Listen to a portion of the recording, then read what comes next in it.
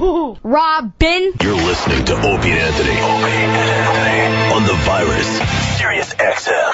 All right, listen, we got Ricky Gervais in the studio, but Ricky, before you talk, we were told we have to give you an intro. Who by? This is one of your people. No, one of my people. I haven't got any people. You got so people. I know you're lying. You got people. They said you have to introduce Ricky Gervais in a certain way, so we're going to do that for you, sir. I think there was something that had to be read. Yes. A certain thing that needed to be read, which we have here in red. Yes. What? That's what they said we have to introduce you as. So Ricky wants to be introduced this way. Yes. So this is how we but came we up. figured, why just read it when we could do it proper? I don't believe any of this. I swear to God.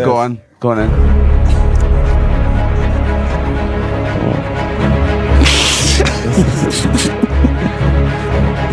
He is the creator of The Office and Extras. He's just wrapped up the lead in the new Muppets movie. It's all true so far.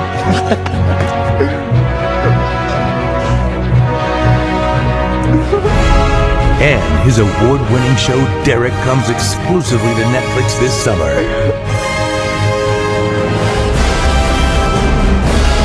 Ladies and gentlemen,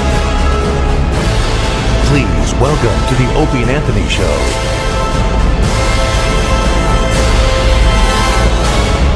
Ricky Gervais. Wow. That's amazing. That is a good intro. I want that on everything I do. It should be. I just hand that to Letterman.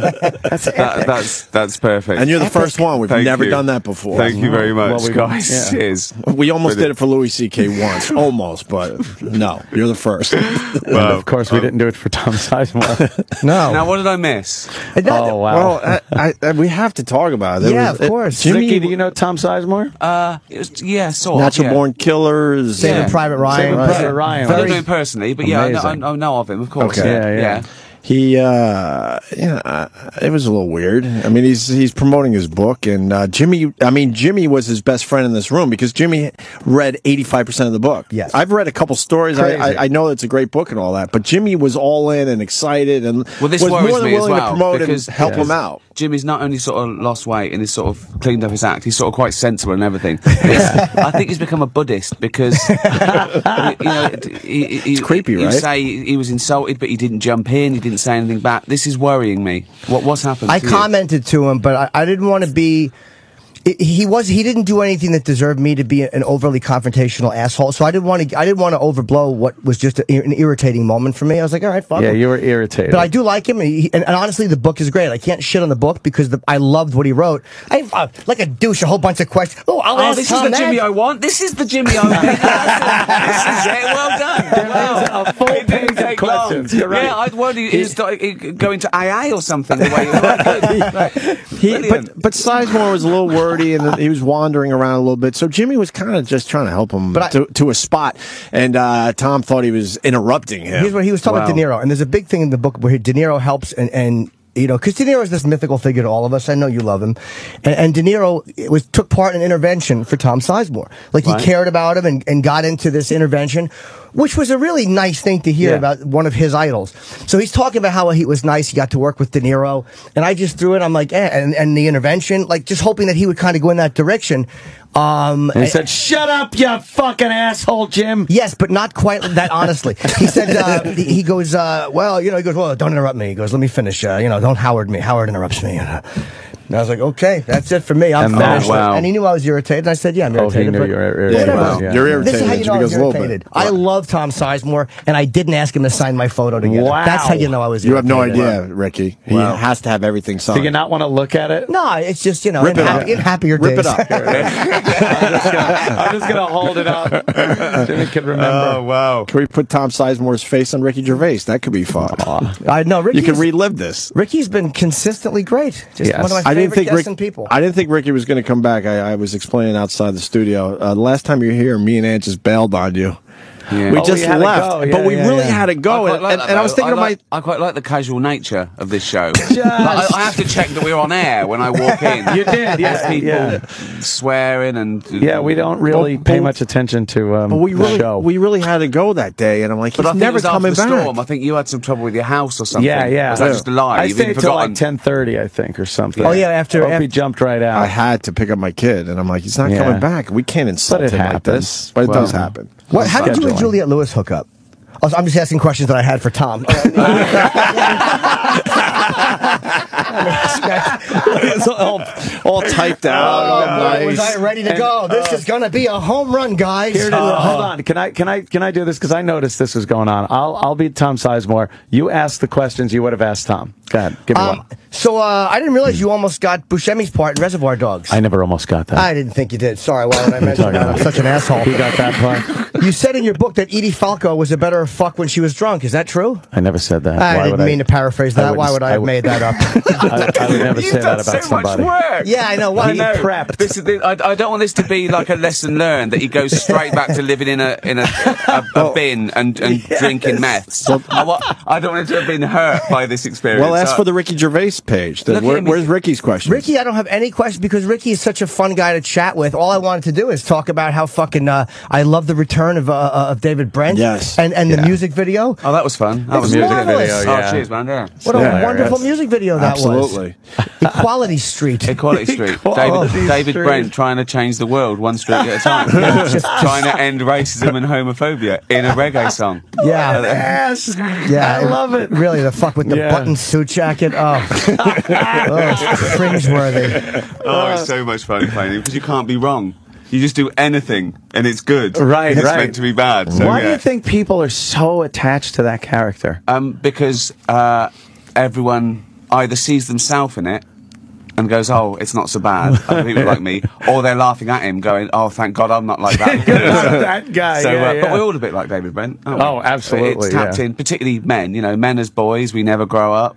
We all want respect. We always worry what people think of us. So, yeah, I think we're all a little bit, insecure. So I think that's why. And he's funny as well. He's a funny. I never thought of him as a bad person or a bad boss. I'd love him as a boss. You could be the greatest boss. It'd be great. You'd get around him. You could do anything you wanted. Right. As long as you said, David, you're great at squash, aren't you? We should have a game. You go, yep. He'd turn up with his squash kit. You know what I mean? You'd have an hour off work. Just give him a little, boost about what he thinks. I used to do that with teachers at school. Funny. Oh, God. A teacher would go, "Sir, what motorbike have you got?" He'd go, "It's a Honda foot." And you'd have a whole conversation about that. Because he found his passion. So you'd get away with doing work. So I think guys like that are quite transparent. They just want to be one of the gang. Yeah. They just want they want to hang out with you. They want to be your mate. But what makes it such a masterpiece is the fact that it's not forced awkwardness. There's a lot of phony, forced awkwardness now on TV, and it's just crap. But when you did David, you would take it to the uncomfortable moment, and then when everybody was like, "Whew," you wouldn't let them off the hook. You'd wait the extra beat. We're like, "Oh God, that hurt." It's because David Brent was trying to entertain you. He wasn't a nasty person, so he was trying to. He wanted to show the world what he had to offer. So he's sort of a nice guy deep down. And also with the music video, it's not that they're comedy songs. It's a middle-aged man shouldn't be doing them. No, they're not terrible. They're not bad. No, it's just inappropriate. He shouldn't be doing it in the office. Even if he was as good as Bruce Springsteen, he shouldn't be doing Bruce Springsteen. No. He should be doing his accounts. But he also in a music video, when someone says equality, he shouldn't be pointing at himself and the other guy. It's just such an obvious thing. Yeah, exactly. He can't in the thing. He can't believe he's got a black friend. He introduced him. He said, "This is Dom, my black friend." And Dom goes, "Just friend." Just friend. He's never got over difference. He's never got really. He's that guy who thinks that if he talks about equality and all that, he is it, but he's never really got over, the one black guy in the office, the girl in the wheelchair, any sort of difference, So that's it. Oh, I'm glad you like that. Wow, I continue to love the character. Love it. But I also love the other stuff you do. I mean, you really have this amazing way of being kind of just bringing whoever you are into every movie you do, and that sounds easy to do, but it's not easy to do. See, you could look at that as he's the least versatile actor in the world. No, I agree with you. why knock yourself out? Why, you know, if you put on wigs and funny teeth, you're in makeup for 2 hours. I learnt that. So no, I always do this hair, this face, this voice. They're lucky if I learn the lines. One of the first things I ever learnt with filming was that, you know, if you're sitting down and there's a bell goes, right, and you get up to answer the door, with all the different angles, that's a day's work of getting up and down. Yeah. So now I change that line to come in, and then I can stay seated. And then I'm sitting down for a whole day. The first thing I look at is things like that. How long's the makeup? What's the... That's funny. Is there any running? I think you'd be sitting down in this scene. There's a reason why David Brent was always sat behind his desk. Made your day a lot easier. Exactly. And he's the lead in the new Muppet movie, but I think we got about a year before that actually March comes of out. 2014. And I was telling that was great fun. Yeah, the first one was great with Jason Segel, and I've seen it probably 200 times because I got a kid. And I think I'm going to see you in my fucking dreams and nightmares. Well, eventually. I watch Muppet Christmas Carol every year, probably twice a year around Christmas, and I haven't got a kid. So I love that movie. I've been a fan for 35 Who are you playing years. in the new movie? I'm the villain. Nice. That's all I can say. I'm a villain, and I have an accomplice who's an evil frog, and we take down the Muppets. It's a bit of a heist, so we have to infiltrate the Muppets. An evil frog. Yeah, an evil frog. I'm talking about it like it's like Usual Suspects or something. Yeah, you just changed a little bit.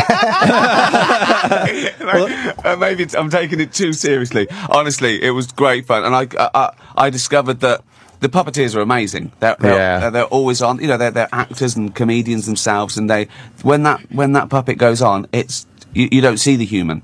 That puppet brings it to life. And sometimes I'm chatting to the puppet character, and I forget. And you see sort of extras sort of looking out the corner of their eye, thinking, "This is weird." He is talking to a frog or a pig. It's amazing. It's a great film as well. It really is. I think people think that it's like a knockabout TV project, but it was a $200 million movie that last. Oh no, it's going to be huge. It's huge. The franchise is back, and the production values are amazing. Yeah, absolutely. They built the Tower of London. It was unbelievable. It's going to be great. Was it CGI as well as I mean everything. Yeah, I mean they've got that's what takes the time. You know, they take out all the sort of like the rods and the stuff. Right. There's lots of teams of people dressed in blue making these puppets come to life sometimes. But it's amazing. Yeah, and I had to sing and dance. Right. Oh wow. I'm an all right singer. Dancing, not so much. Awkward. Really? I think you can see how uncomfortable I am in some shots. But luckily I was meant to be uncomfortable. I think you danced well. You've mixed a little bit of flash dance with some MC Hammer shit. That's right. Yes, that's right. Yeah. By lower lip. The white man's overbite.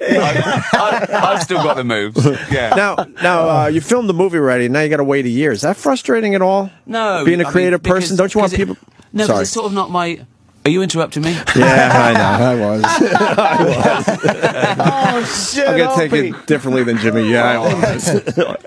Awkward. No, I think you just sort of like, I'm very excited about it, but you sort of put it out of your mind because there's now a team of 50 people take over, you know. And as much as I loved it, and it was, you know, they say it was designed for me. You never know. But it was very me. I read it and I thought, oh my god, this was written for me. And they said, yeah, it was. Well, I don't know, but that's very nice of them to say so. It's not my baby, you know. I'm not like the other stuff I've done. Right. You know, it's like I have it a year before we film it and a year after, and you know. So I feel that this is one of the first times. It's the biggest movie that I've been a lead in that wasn't my baby, if you know what I mean. Gotcha. So I've just got to sort of let it go and hope it's great. And I don't know why it wouldn't be. Every day was funny. Yeah. You know, the script was funny. I've never grown out of talking frogs and prawns. I've never grown out of that. I never will. I never will. I don't know what age I have to be where a Spanish prawn isn't funny talking. So yeah, I'm really looking forward to it. But it's weird to give up the control, right? Because if it's your project and you have a hand in it, you certainly have a certain say over it. But once it's somebody else's work, once you do it, you just have to trust it. Like, oh, I hope they don't fuck it up. But I do that so you know, things I do like that are so few and far between. But that's nice as well. It's nice to walk away. You know, I think you have to be 100% involved or not at all. I think it's that middle ground that stitches you up. Right. Where you have to, you know, have your credit and it wasn't you, or you know, or vice versa. So I quite like this. Once you know it's a great team and you can trust them, and they've got a proven record. The last one was great. Oh hell yeah, yeah. You know, yeah, and I was very flattered to be. I'm always flattered that someone wants to work with me. I can't believe it. You know, me? What? Really? Leading them in a Muppet movie? I thought, you know. So yeah, it was great.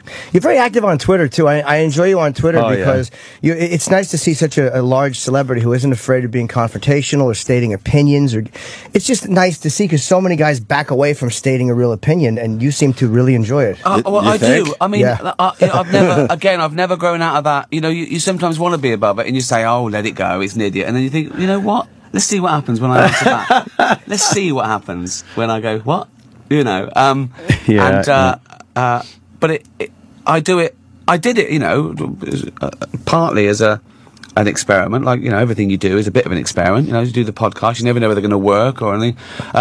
And a marketing tool. You know, you want to get up. It's a part of the media. Sure. Really, you know, 4.5 million followers is bigger than some newspapers. So you want to go, you know, buy this or no, I didn't say that. You want to sort of, you know, have your own story.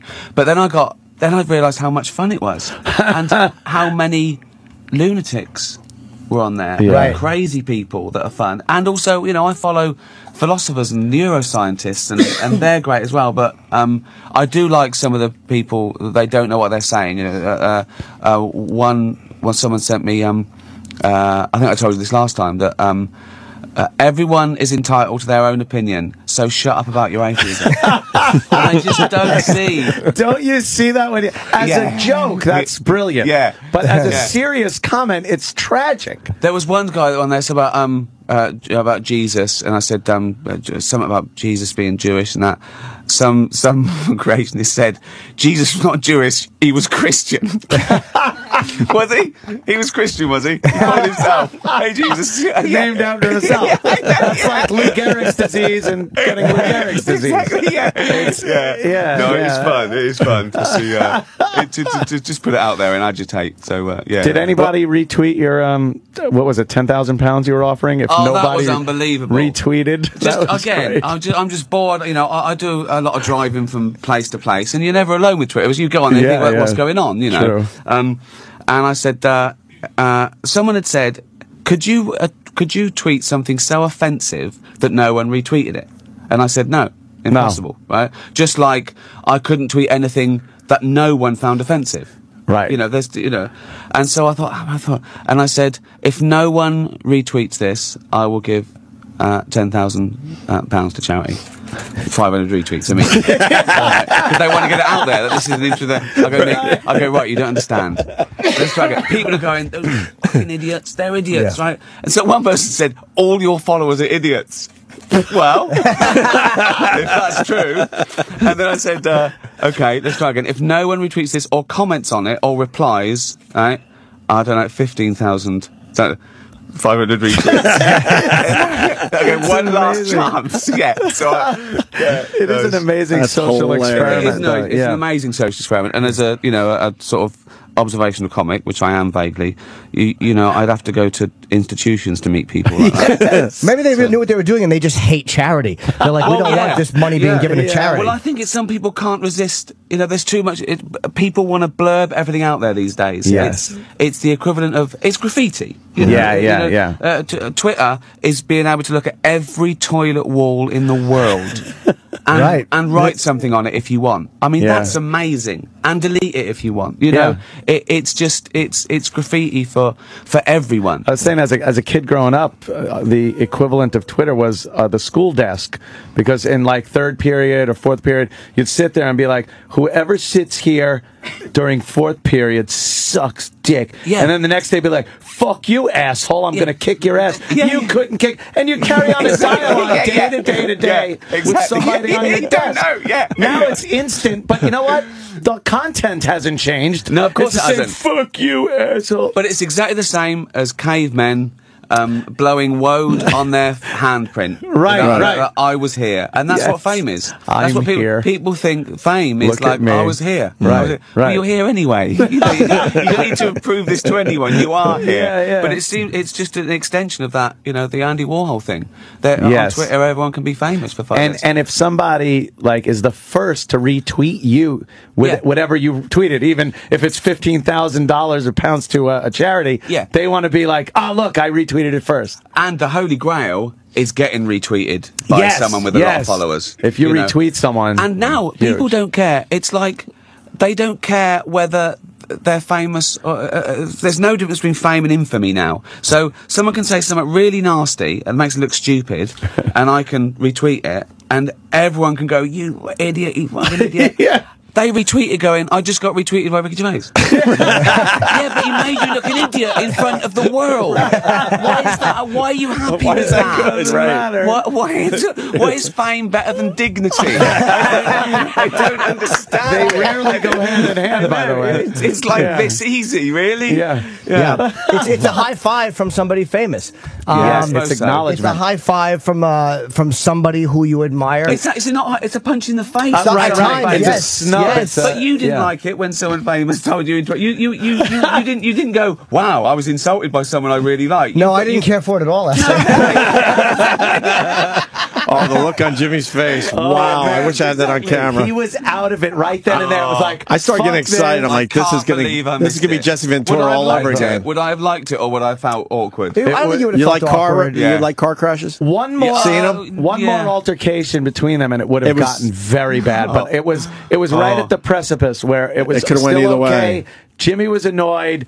Sizemore knew he was annoyed. So if he would have done something to Jimmy again, forget it. To annoy Jim would have There's no way you would have controlled yourself. Again, I'll tell you this. Even though I was irritated, the book is great, and I'm not going to shit on the product because I meant what I said, how good it was. Yeah. And I still think he's a genius actor. I mean, there's a price to pay. Is integrity. But I really mean that. Are you sure you're not a Buddhist? Are you sure? I know. I'm just angrily ripping the book up and crying while we talk. But it was. You showed self-control because it was. You were ready to go. It would have been unreasonable to be overly rude because again, he just said something in a moment, and whatever. That was his right. He didn't want to answer certain questions, and that was his right. I don't have to like it, but I can't be dishonest. And I did see you starting to get annoyed even before that with his lack of candor. Well, I think it's more from what I wasn't here. I think it was the injustice of it that you were actually trying to help him, and you were such a fan. Yes, it's like.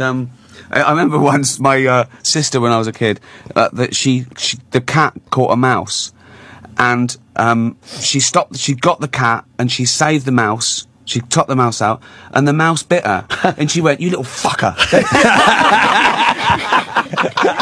Threw it. His mouse had just been saved. I bring it up all the time because there's so many examples of it. But the frog and the scorpion, where the scorpion jumps on the frog's back, and why'd you do that? You're killing his supposed. He's like, I'm a scorpion. Well, how would that would have worked out? You knew I was Tom when you plugged my book. Yes. You should have known. I was just trying to help the guy. I wasn't punching him in the dick. It was just, but it was like it's really weird. That's not bad actually, because that's 40 minutes before you brought up your dick. It really is. He has changed. I know. I'm getting to be. I am a little Buddhist, maybe. Ricky's right. I'm wearing lighter colors now. I'm feeling better. It is strange to see you philosophical. In blues. You've never worn blue before. Not light blue, no. Hey, getting back to the idiots on Twitter. When blue and Jimmy is in the same sentence, it's usually exactly different spelling. It's usually a verb. When you said the idiots on Twitter, we got to mention Justin Bieber before we move on with that whole Anne Frank thing. That was amazing, wasn't it? Unbelievable. I couldn't believe my luck. Yeah. So he went to Anne Frank's house. And be fair, he's a young kid. Right. And, he went to Anne Frank's house and apparently he spent an hour looking around and he was fascinated, and that's great, okay? And also he had to sign the guest book. Yeah. Now, you know what? That's pressure. I get it from autograph hunters, and they say, can you say something funny? And you think, wow, I want to sit down and put some glasses on and go, right, funny? And I want to spend time on it, And so, he's a kid, he's under pressure, and he writes, Anne Frank sounds like a great girl. Which is hilarious enough. Right I know. Yeah, great girl. Yo, for Anne. Yo, Anne. Like a great girl. Shh, keep it down. Hey, you Justin? Yo, Anne, it's Justin. Shush, keep it down. Right? So he writes, yeah, this Anne sounds like a great girl. Hopefully she would have been a believer. Can you? It's just unbelievable. How stupid can you be? Yeah. What the hell? And so I tweeted, yeah, I'm sure Anne Frank would have been a believer. He does music that is absolutely perfect for being played really, really quietly, so no one can hear it. Right? Yeah. And then I started doing things like, yo, Joan of Arc, you were a great girl. Hopefully you were a Gervais. But you know what? He's a kid. And everything's under scrutiny these days. Can you imagine people finding the things you wrote on a school desk? Exactly. You know, when you were 19. Yeah. I don't know why you're hanging around at 19, but yeah. Simon Pegg tweeted something about him in that context and said, you know, wow, I guess all of us at 19 were just writing amazing things about people, and you can't even fill out a birthday card coherently at that age. Yeah, no, it's you know, it's that double-edged sword of fame and infamy where you know, he gets the benefits, and he's got like 30 million believers thinking that he is a deity. But in your head, you've got to think of course, somewhere that the reverence of Anne Frank and well, I mean, I think you're allowed to satirize and tease people for doing stupid things, as long as you don't do with you know what he is. He said something silly, you know. And I think people know deep down that he's not an evil person. It wasn't like we were saying having banned, you know, take him out. He's an anti-Semite. He wasn't that. He was being nice. You know, he was actually being nice. He was trying to be nice. It came out a little bit crass. It's a lot nicer than what Ahmadinejad signed in the fucking book. I mean, you know, it's one of those things where we punish each other for making mistakes, and it's really a weird thing because we all do it. We're all kind of opening ourselves up, and as soon as somebody trips up, we pounce on them. Well, even the slightest things, spelling, grammar errors on Twitter are pounced upon. Well, I think it's that there is a society of Schadenfreude now where we want people to do badly. If they're doing well, we want people to do bad, which I've never understood, really. I've never understood jealousy of someone that it doesn't affect you in the slightest. I don't know what that is, why they want, you know, to bring you down. And I think, you know, we tease each other all the time. But if we were in a bar and someone else came along and insulted Jim, you'd go, whoa. Yeah, what are you saying? He's our little gimp to insult. I mean, if anyone's going to insult him, we are. And I think that's the difference. That there's a real affront to when a journalist bothers to absolutely decimate your character for no reason. You want to go, why are you doing that? If not to, you're rallying the mob there. You don't know me. You don't. And I think that's what people make the mistake. People think they know you, and it's a difference between your character and reputation. Reputation is what strangers think of you, and it shouldn't matter. But it does. It gets to you. You know. Yeah. So I imagine being Justin Bieber is hell. Do you know what I mean? It must be.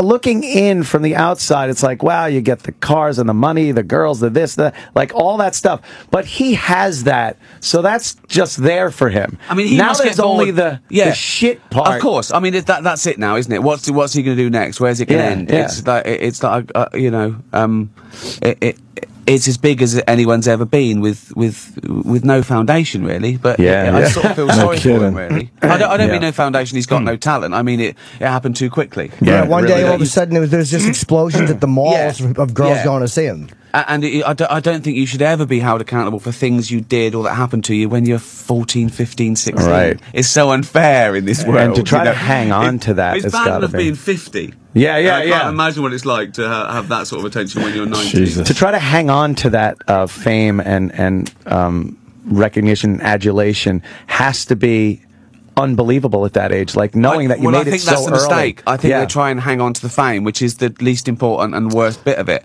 You think you've got to hang on to why you were famous. If you're a songwriter, keep writing good songs. Do you know what I mean? And I think that's what people, they get desperate. They get addicted to the upshot.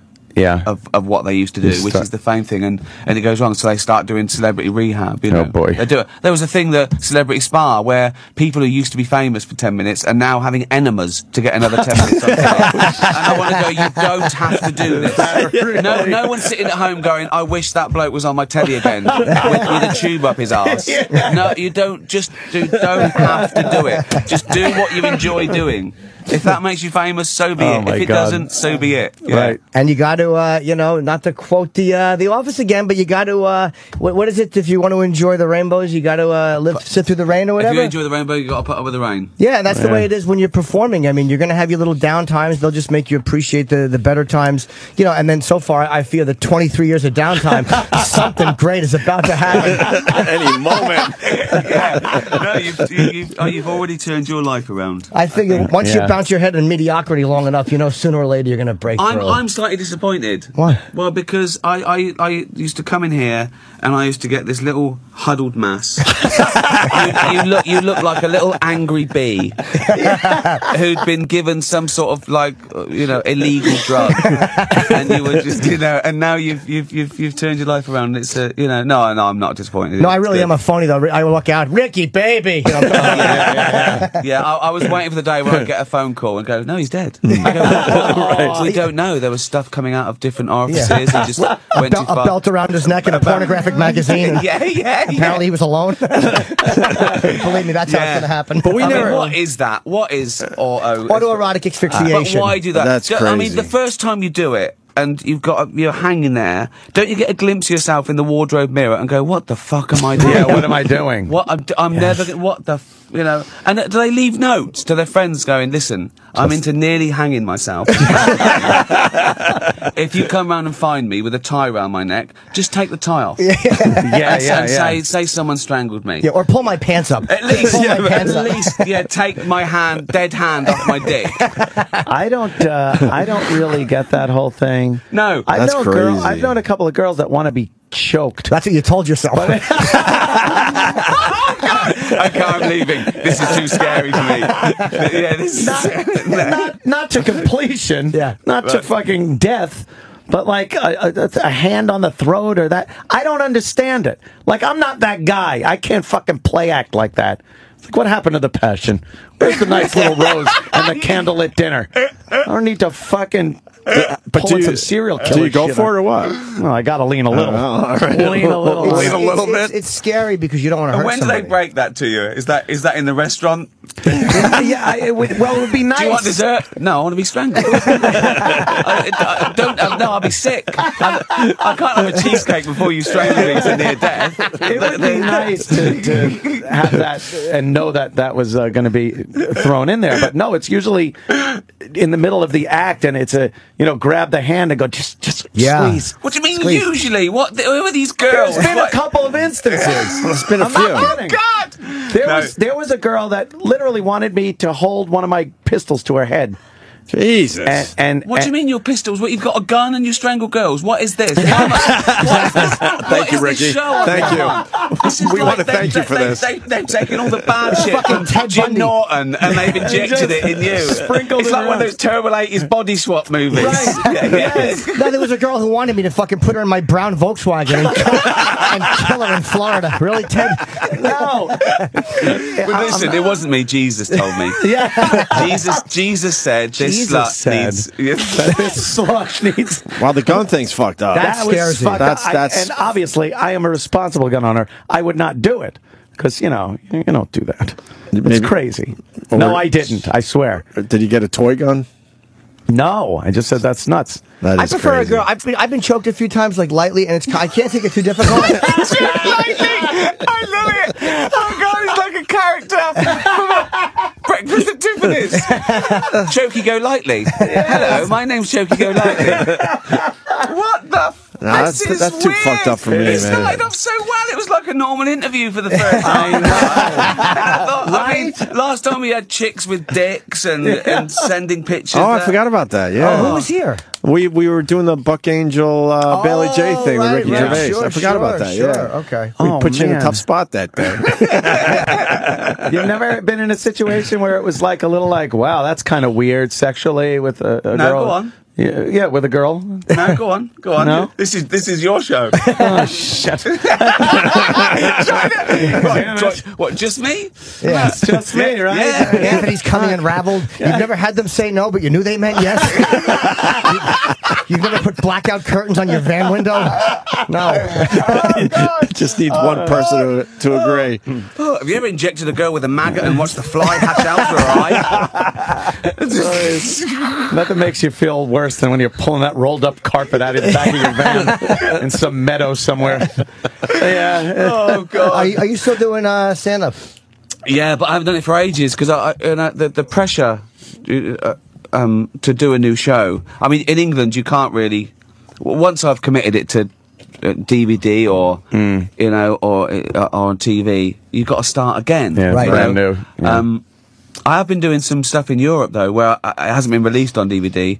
And that's been great, and that's been sort of like the greatest hits. I felt like the Rolling Stones going out there. Right. Oh, cool. They've seen it, but it's on YouTube, but you get a round of applause. Right on. It's like, wow, this is good. Hey, he's doing But no- Satisfaction. Yeah, but same in America, England, and America. If you're a high-profile comedian at all, you've got to do new stuff every time you go out on a tour. Even if they don't hate you, they will just. It's hard to make them laugh twice at the same joke. It's different, isn't it? With Joe, you can't con them. You've got to say it. If I did it again, I'd say it was the old show. But also part of the fun of it is doing a new show. Yeah. As much as long as that takes, it takes a year to get a new show together. Right. But then if you can play it around the world, it's not like it's a waste of time. I think I undersold my first few shows.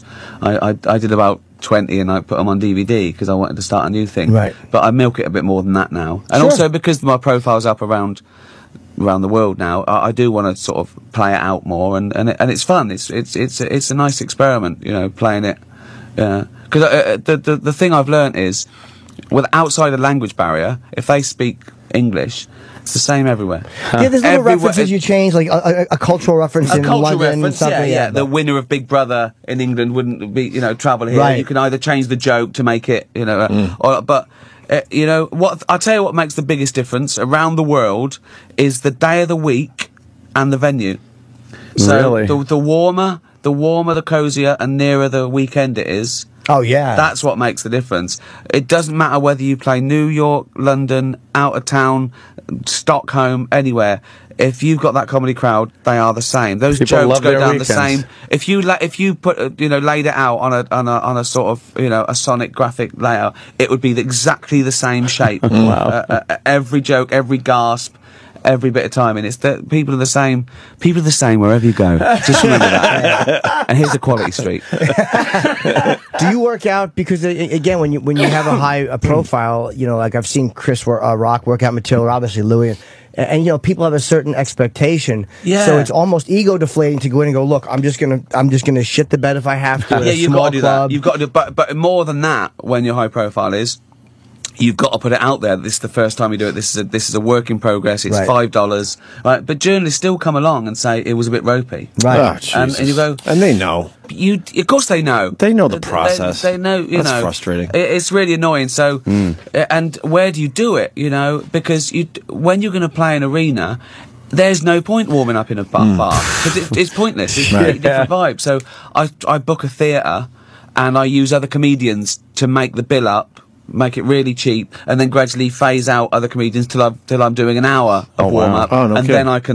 then I can go out. That's smart. But it's hard. It is hard because you want to. No doubt, you yeah. can't do anything in private anymore. Yeah. Particularly around your house. Yeah, well, of course.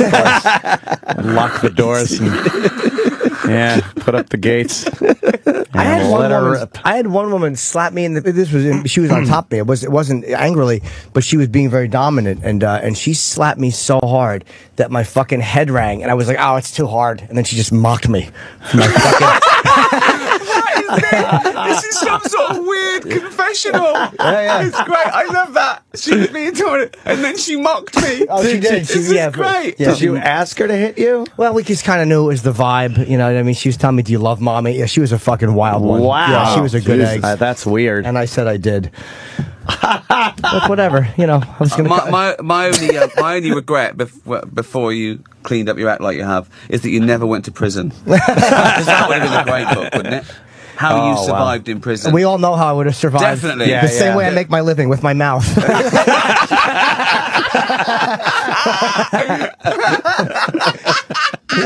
Oh God! But no, I'm the same guy you've always known. I haven't changed. Like I've been sober since I was a very young age, so I didn't clean up. I just got a little bit thinner, but I've been the same kind of. Why did you lose the weight? I don't think we ever asked you. You're about 25 pounds between 25 down. and 30. Yeah, I just had a moment of clarity. Oh, Kevin asked me. I just had a moment of clarity where I just got sick of the self-hatred and being in the mirror, and it was just. I'm still working on it, but it was just that fucking that visceral, like, you are shit, like that feeling of in the mirror, that hatred of your own body, the embarrassment. Would you take your shirt off when you were with girls? I hated doing it, dude. I put on one time an acrylic, like like a nylon shirt that was form-fitting, and as I'm rolling it, it's bubbling over my tits. I'm like, this is why I don't own a shotgun. This would be all over right now. I was rolling it down my fucking body after a shower when the steam is clinging to you. And now it's like you buy shirts. It's like you don't have to obsessively look for an XL that your shoulders will hang over and it will hide the tit. It's like it's okay to buy a medium. That's like, I mean, you know, you lost a lot of weight, so you know. Also, it's the health thing as well. It's good thinking that, you know, I'm going to live a bit longer now. Right. You know, it's eat more pizza and drink more beer. You know, and that's it. I haven't given up. I haven't dieted at all. I just work out. I try and. But you eat what you want to eat. I eat what I want to eat, and I think of it as fuel now. I think, right, I've done that cheesecake. That's 20 minutes on the treadmill. Right. That beer's half a mile. That beer's okay. So you know what I mean? I think, right, I'll work out for. Sometimes I have to work out for an hour just to know the cheesecake. Yeah. But no, I don't. That's an amazing way to look at it. And also, I'm not thin. I'm just thin. No, you lost a lot of weight though, but I'm healthier, without changing your diet, that's pretty amazing. Yeah, no, I couldn't do that. I didn't want to give up. Wow. I didn't want to give up drink. You know, 6 o'clock. I've worked out. I'm in my pajamas and I'm having a bottle of wine, watching TV, and that's, you know, that's sort of sacred. How often do you go to the gym? Like how often? Every day, because I do the bottle of wine every day. Yeah, and that's it, you know. But now I've tried to flip it. I used to think that I'm going to do this and then I'm going to punish myself the next day. Now I flip that, so I think I've worked out today, so I'm going to reward myself tonight. Right. Yeah. So I've just done it. I've changed the cycle a little bit. Brilliant. Yeah. You just needed that one day of kind of catch up. Exactly. Yeah. I'm not punishing myself tomorrow. I'm rewarding myself for all There today. is something about just relaxing with a bottle of wine and it's amazing. I'm addicted. I'm sort of addicted to the. You know, they say about heroin addicts. They found out that most street heroin is less than 4% heroin. Yeah. And what the addiction is the paraphernalia. The ritual that goes with it. They found that the placebo effect worked nearly as well with some. Yeah. They just like and that's for me. It's opening the bottle of wine and thinking I've been to work and now I'm gonna. Relax. It's the ritual of it. Exactly, yeah. No, it's great. It's brilliant. Yeah, it's amazing. It's funny. I read a book recently. I don't want to mention any names, but about a guy who was a heroin addict and a brilliant actor, and he was on methadone. And they said, and Tom Sizemore said that they weaned him off methadone through his Tang, and it was like 70 days before they told him you're off the methadone. They kept lowering his milligrams, but he was so addicted to that ritual. Oh, right. I'm sure if I said that to him, he'd go, "That's totally wrong." No, that's wrong. It didn't happen like that. But it's you know. What actor? Does he name the actor in the book? No, it was him. Oh, it was him. It was him. I was just joking. I was just joking, but it was Tom, and it's amazing how this ritual. Like for me, it's sex, and I used to you know, when I used to cruise street prostitutes. But this go on. Before the internet. I had the ritual, wasn't it? Yeah, it was awful. Jesus. So much easier. It was like fucking going to the mall. Like, now it's so much easier to go on eBay. But I would go to. They would always have to come second hand. One mental owner. They would have to approach my car from the right side. The ritual of seeing them and pulling up and then approaching my passenger window. It was all a weird ritual that came with it that was much more important. Why do I just accept this from you? If someone came and sat next to me on a bus and started saying, "Can I tell you about when I used to cruise prostitutes?" I'd get off. I'd leave. Oh, of course you would. But with you, I just go, yeah. Go on, Jim. Tell us. Yeah, what happened? It's fascinating. Yeah, I guess because none of it hurts anybody, and it's not. I'm not ashamed of any of it. I mean, maybe moments of it, but it's not terrible stuff, and it's stuff that a lot of people do. I don't know why. I'm guessing. This is why I wouldn't be embarrassed to hear it. Yeah, You got a good book out of it. I so. think you could do your own life story. Well, I've always been. I think if I'm going to attack other people or make fun of other people, I always try to tie in my own shit. Like when I was making fun of Mel Gibson or Tiger Woods, I tell the truth about myself because then it's like, yeah, I got the right to make fun of you, but this is me first. You know, I'm shitty too, and a lot of guys don't want to do that. That's usually the worst crime with anyone who's pointing the finger is hypocrisy. Yeah, you know, that's what it's like. These evangelists. They're talking about family values, but nothing's further from the truth. Or the people who legislate against gays, and it turns out, like, how satisfying is it to see one of them caught? I mean, I think outing, of course, is wrong, but you could see why they were getting frustrated. Yeah. They're going, well, you're stitching up our life, and we know you're gay. It must have been just nearly impossible not to blow the whistle on them, you know? Yeah. And it's never really like, wow, he was caught in a house having a fine dinner with another gentleman, discussing things, and then going to bed and having a wonderful lovemaking session. Yeah. It's just the dirtiest bathroom with a hole in the fucking stall wall, shoving his shit through there. It's just always some degenerate sex that they get caught with.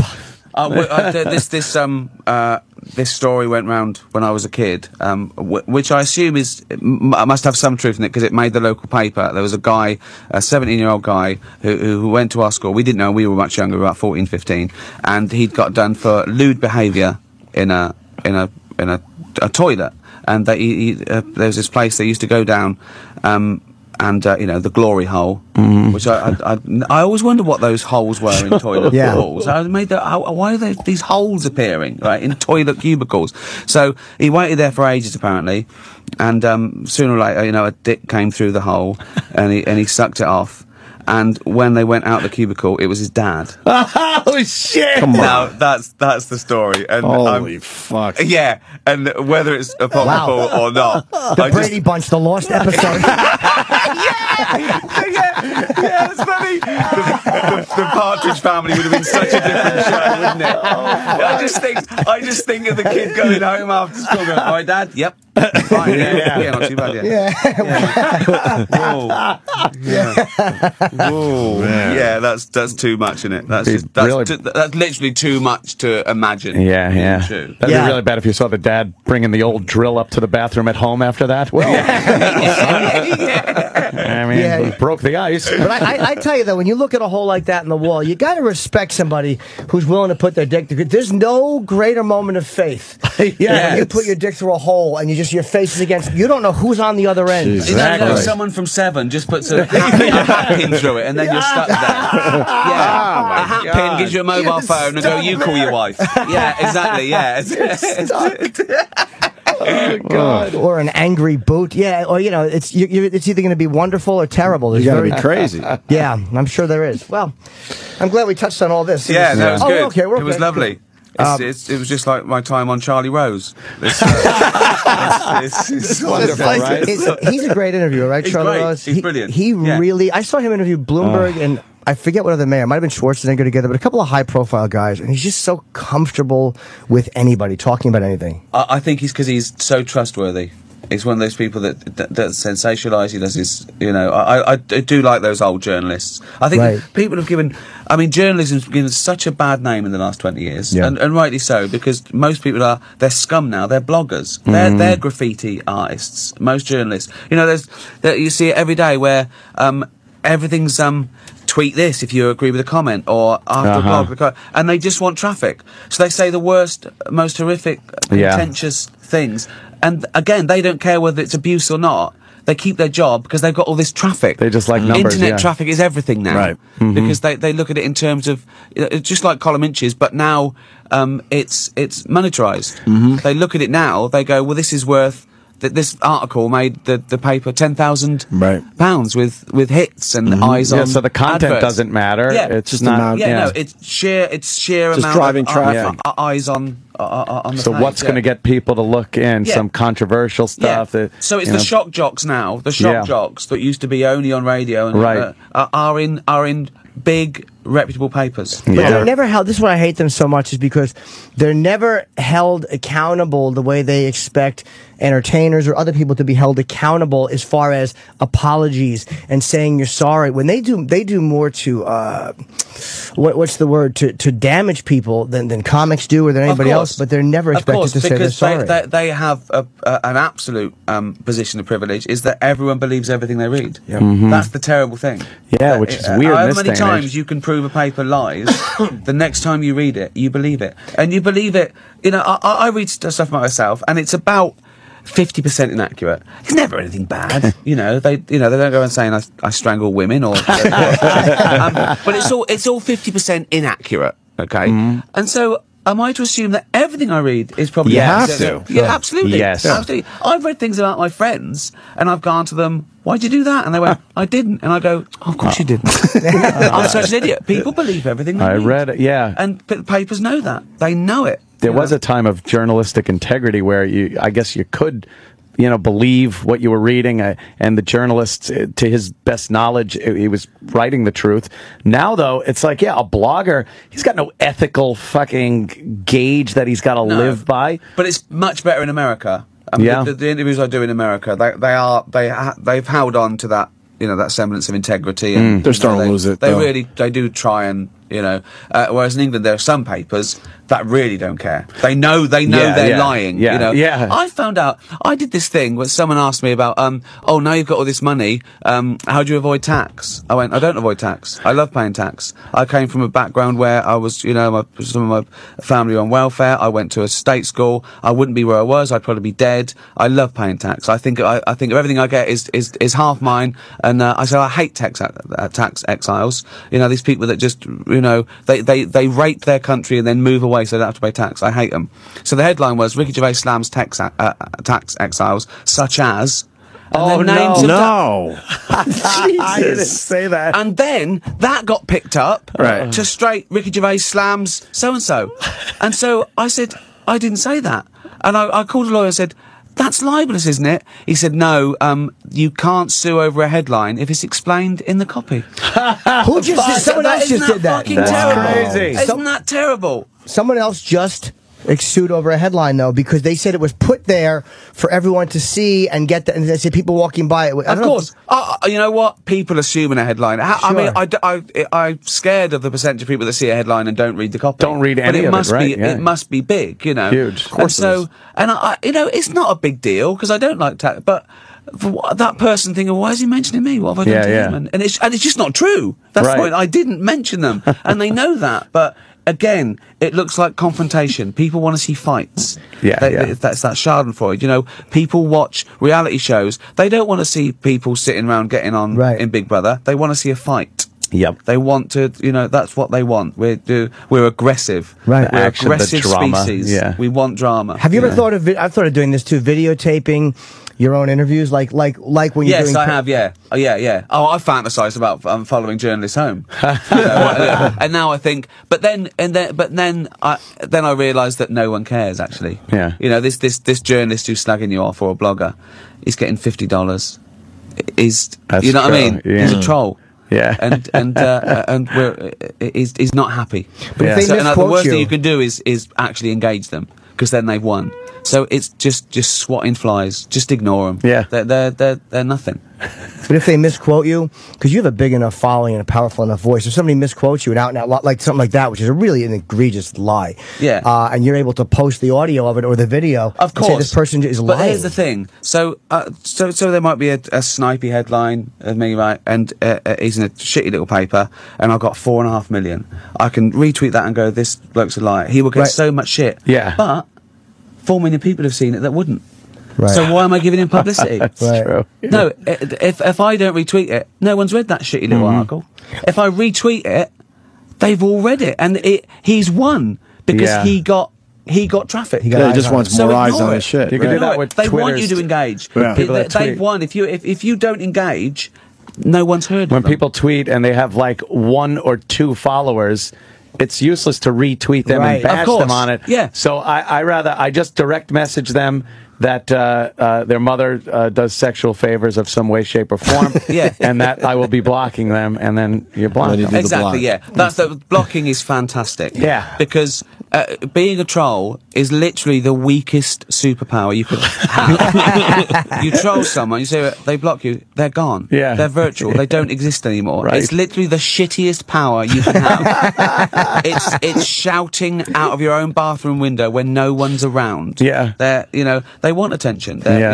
Just block them. So how love a pathetic good am I, block. though, fantasizing through Ricky? Like, wouldn't it be great if you could have a Predator drone, film everything, and then follow the people home and prove that you were right? No, everyone goes through that. Everyone goes through that thing because it's the injustice of it. Yeah. And deep down, decent people hate injustice, and that's what it is. It's injustice. The people want to. But again, it's their all these people that spend their life slagging off Madonna with vitriol. They want to be a friend. Yeah, of course. If Madonna called them up and said, "Listen," Oh my God, they'd be pals with her. Honestly, they want to be their friend, and they haven't got it. They've got no access. They've got no. There's a great bit. My new favourite show is House of Cards on Netflix. It's Kevin Spacey's. amazing. I'm on episode 6, which I watched in like 2 nights before I came. It's amazing, and there's one great bit in it that's sort of analogous to this. There's this sort of homeless guy, and he's chained himself to the railings outside the Senate, and he's screaming and shouting, and Kevin Spacey comes out, and they go, "Don't go over there," and Kevin Spacey just goes up to him and goes, "No one can hear you.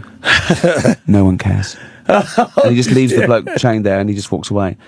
And that's exactly how you should treat these trolls and these bloggers and these people who want attention. They never get it. Don't give it to them. Suffocate them. Yeah, it's hard. Not literally, like No. like Anthony. In a moment of passion, perhaps. If I can't get my pistol out and ram that in the back of her head. I think we should stop there before we say something. Yeah, of course. Yeah, we learned a lot about Anthony today. That's for sure. We have to Ricky, it's always a pleasure, Mike. that's I love great. having Ricky on. properly promote. Yes. The great Ricky Gervais. YouTube.com, of course, Ricky Gervais, and it's just Ricky Gervais on Twitter.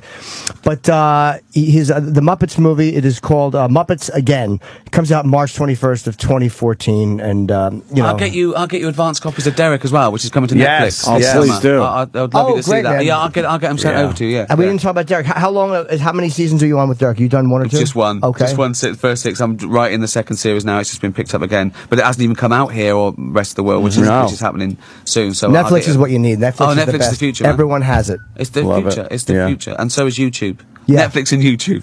Yeah, we're really breaking And the internet. Muppets. The Muppets, the real future. And Twitter. Brilliant. Thank you, guys. Thanks Thank so you. much, Ricky. And in more good news before we close, I will be at Magooby's Joke House in Baltimore tomorrow and Saturday. Wow. Yeah, lots of seats available. Go and see him.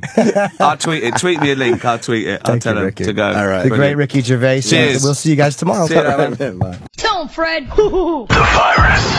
Sirius XM. This is the Opie Anthony Show.